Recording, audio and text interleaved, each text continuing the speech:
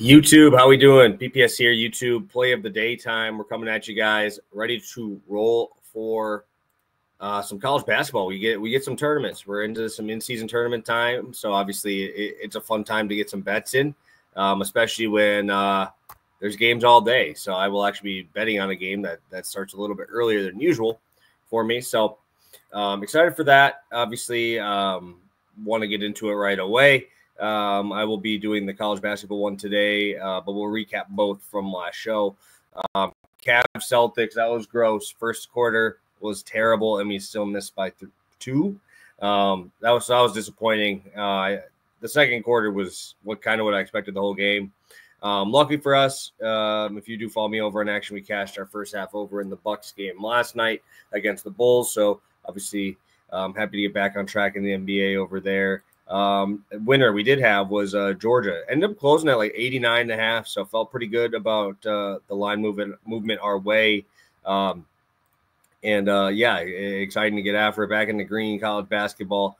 Let's get into today. So I will pop us over to I believe it's DraftKings. Either one, DraftKings, FanDuel, I believe are the same lines. I think it might be like 4 or 5 cents different. So I'm going to be taking the over 162.5. I know this is a really big line, guys, for college basketball, but just hear me out here a little bit, because I know this is one of those tournaments, right? I know this is an earlier game, and both of those things I don't like, right? Those are the trend things that I don't like, and I guess I gotta convince you why I do like it. And here's why. So we got Florida Atlantic, obviously very, very good offense, right? 40th in offensive rating in the country, according to Ken Palm. They run at a pretty fast pace, 45th. They do not have Golden anymore, which in my opinion kind of slowed their offense down, because obviously you got to have a 7-footer get down the court. This year that they're running pretty small. I know they are rolling, I think it's Vekalitis, freshman. He's a 7-footer. He's getting about 20 minutes a game. I like how they run their offense, right? They're very quick. They have the one big guy, but he only plays 20 minutes a game. But if you look at their starters, right, and mind you, they've had a very tough schedule. They've been playing good teams. So their top 4 guys are all 28 plus minute guys, outside of one who I believe had a foul trouble game where he's at 26 still. But they're all in double digits, right? Every starter's in double digits, and they run 3 guards and then a guy named Caleb Glenn, who's almost 17 a game, 6'7" sophomore. I think he's going to be a problem for these guys, especially with how well they shoot the basketball. I understand that when you go to a neutral court, it's a little bit different. Obviously, you shoot a little bit worse, but with the pace that Oklahoma State plays with, I don't think it's really going to matter that much. I know they haven't really played anybody. That's my only issue with them on that side. But when you look at this team, right, they're going to be they haven't really had to play all of their starters that much because they've been blowing teams out, and they've played some pretty crap teams, right? So Oklahoma State has played a net ranking of 265 in terms of like strength of schedule so far. So obviously not very good. And this Florida Atlantic team is going to be their toughest test by far, but I don't trust this defense. They're not going to have any size really. And I do like the 2 bigs for Oklahoma State being their top 2 guys.